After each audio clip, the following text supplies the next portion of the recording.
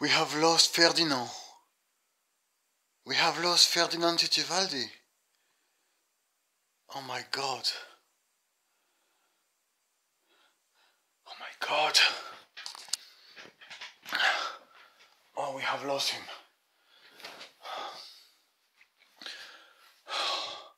I'm here in Sarajevo and we have lost. Ah, how is that possible? We have lost Ferdinand Titivaldi. Let's go try to find him. Oh, okay. I need to get ready. So as you see, I'm in my apartment. The apartment I rented in the hills on the hills of Sarajevo. Quite a nice apartment. Look at that. And the owners brought me some fruits yesterday. Very nice.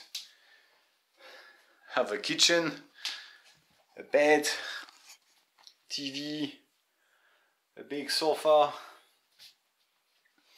and well, even space for my stuff.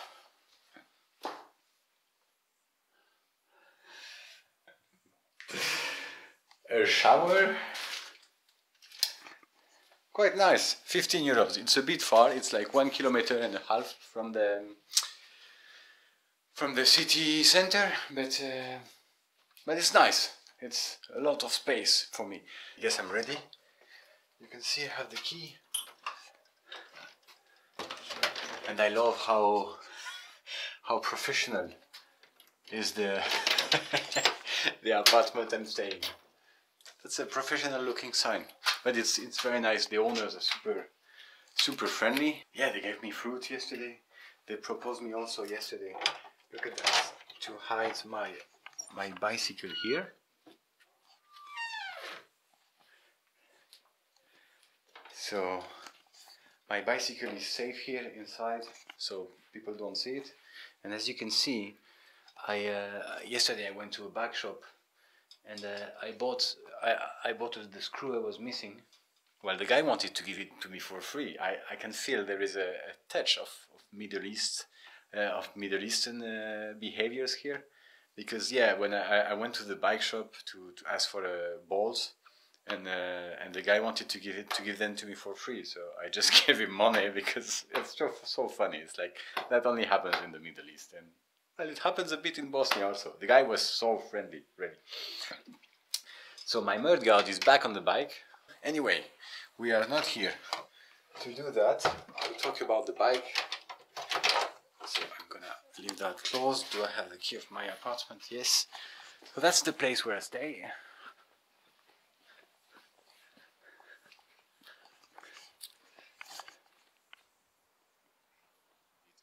So let's go on the road and we will show you the view, because it's really surprising actually.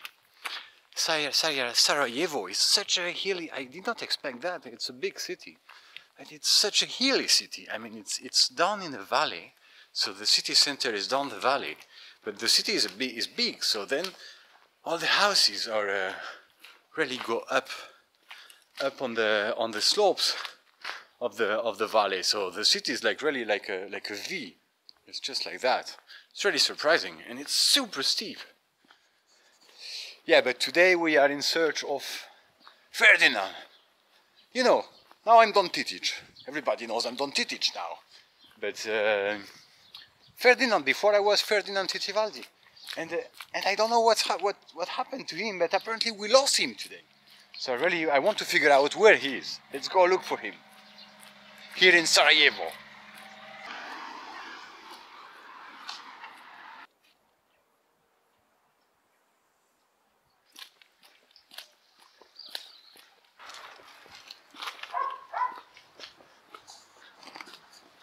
So that's where my street is. I found it, so then it's easy. It's just going down, and I go straight. I arrive straight at the bazaar of Sarajevo, which is the Muslim part of the city center. It's really funny. The city center is divided in two parts. Like you have the Christian part and the Muslim part. So you have the Muslim part that really looks like Turkey, and the Christian part looks like any big European city.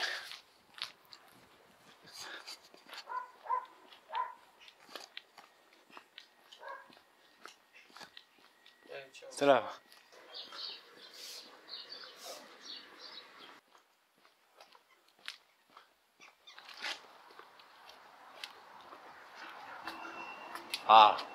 Fakultet Islamski Nauka Sarajevo. Yeah, it's definitely Ottoman style architecture. It's the Islamic university. So that's the kind of main square for the Muslim part of the city center. So basically that's not where we're going, but this way you have the bazaar, you have an old mosque here, you have all the street food here. But we're not going here, we're going to look for Ferdinand. So let's go look for Ferdinand.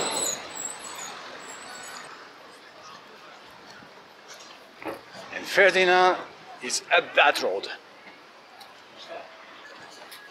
It's really funny how the city is separated actually between the Muslim part and the Christian part.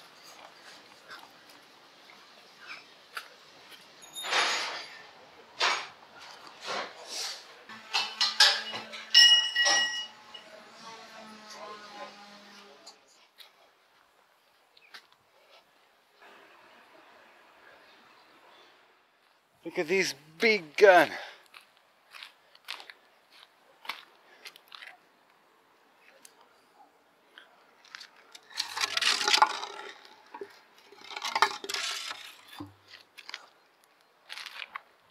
And what a view over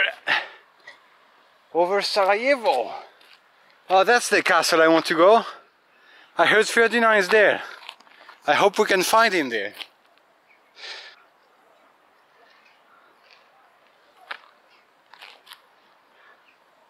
So basically all this area is the city center. The area which is closer to us, which is lower, is the Muslim part of the city center, and from where you see higher buildings, it's the Christian part. Well, and then it's the modern city on the way down the valley. Well, that's only what I think. But when I arrived in here for the first day I went out, I could really feel the weight of history here.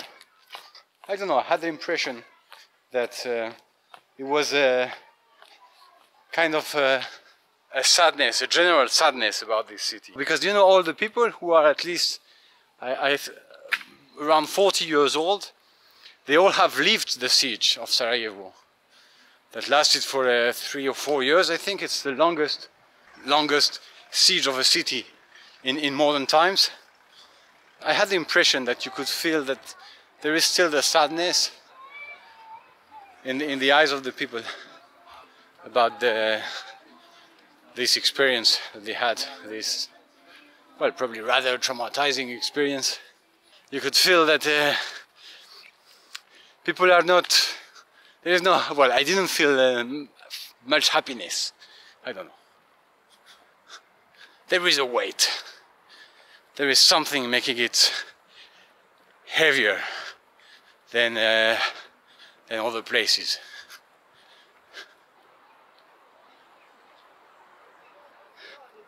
So where is this castle? Where is Ferdinand?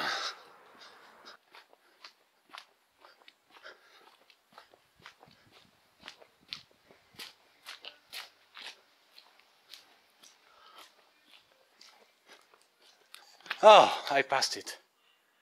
Oh. It's there we want to go.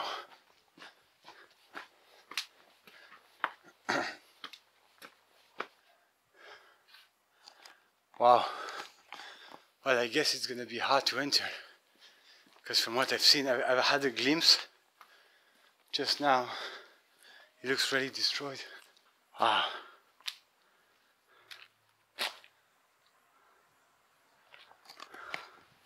So I guess actually it's this building. Oh my God.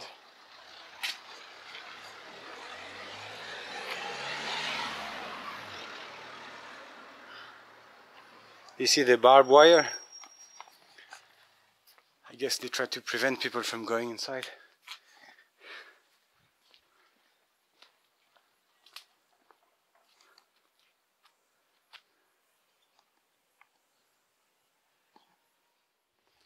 Do you see all the impacts of bullets?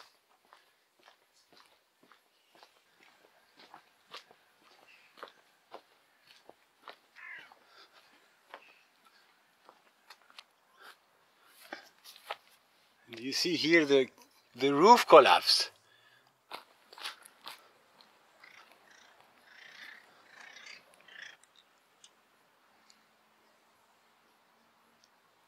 And it's funny because it's not on the maps, but from the city center, it's the only thing you see. You see this like huge building over the city, like really with a great view. You must have a fantastic view over the city from this building. I guess Ferdinand is not here. You're gonna have to look for Ferdinand somewhere else.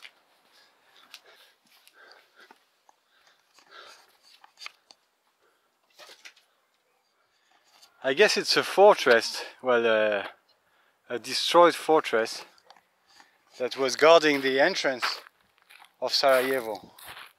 Because down there you have an old door, an old style door, which I will show you later.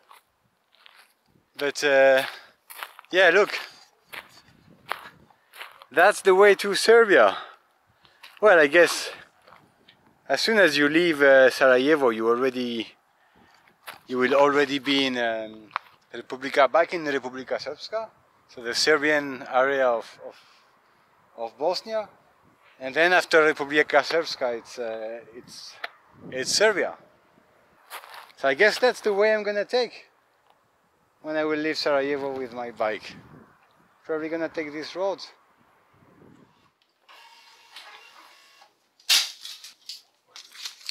Voilà.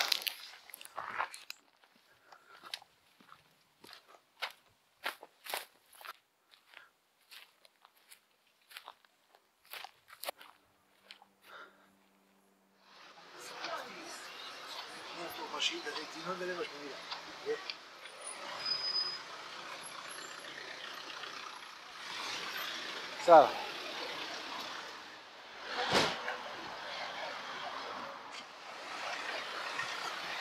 and we arrive straight here.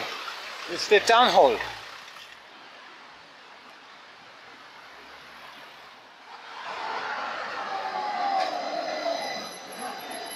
Let's continue this way, and that's why I wanted to talk to you about the Austro-Hungarian past of Sarajevo, because that's the key to the story I'm saying when I say I look for Ferdinand.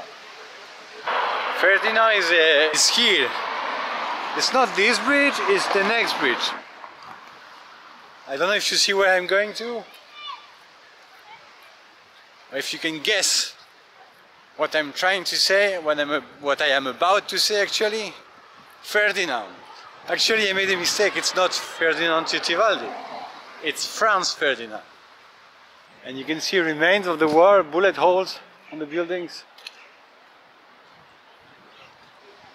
And that's the bridge. That's the bridge where Ferdinand died. Franz Ferdinand, the heir of the Austro-Hungarian Empire, was killed here, and that's where basically First World War started. I always imagined it was gonna be a much bigger bridge on a much bigger river. Such a tiny bridge for such an important event.